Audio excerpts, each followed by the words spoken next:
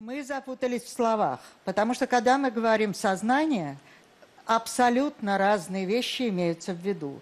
Сюда может попасть и разум, сюда может попасть способность причинно-следственные связи держать, сюда может попасть осознание собственного «я», и там или просто рефлексы.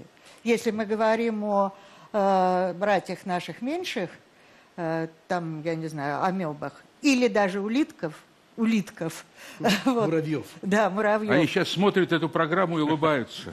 Да, то о чем речь идет? Потому даже когда мы, огромная литература по-английски, там, по-немецки есть, когда ты ее почему-то вынужден переводить на русский язык, каждый раз ты столбенеешь. Вот единственное, что в этой истории понятно, что brain – это мозг. А вот уже когда начинает вступать mind, вот тут идет. Мы, все здесь присутствующие знают все эти споры, которые идут. Один переводит как мозг, другой переводит как рацио, разум, да? Третий переводит как душа, там, Бог знает что. Психика, Поэтому, да, если мы с этим не разберемся, а не похоже, чтобы у нас получалось разобраться, пока ничего не вышло, то у нас с этим будут неприятности. Теперь дальше. Поскольку, я вот как уже говорила, все дело к языку сводится, то надо иметь в виду, что вот приведу двоих людей. Один крупный очень нейроученый эволюционист Терренс Дикон, который прямо объявил много лет назад,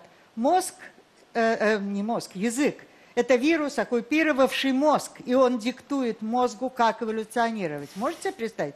Это не кумушка на кухне говорит, это говорит крупный ученый.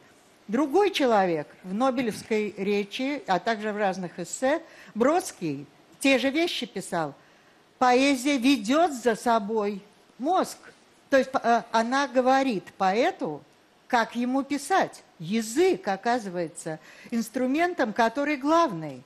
Вот что вы предлагаете с этим делать? У человека, помимо его игры в науку или варианты науки, в том числе и у животных, то есть причинно-следственные связи, все это не единственное, что мы умеем. У нас есть огромный пласт, и это искусство в широком понимании. И там нет никаких причинно-следственных связей, там почти не работает рацио, как вы совершенно справедливо сказали.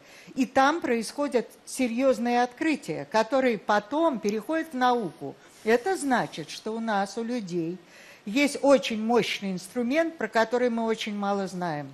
Это целиком тексты, которые огромная информация, которая единомоментна и не раздроблена на иерархии. Там ни фонем нет, ни морфем, ни слов, ничего. Прямо идет музыкальное произведение или живопись. Вот что это такое? Это совсем другие ходы.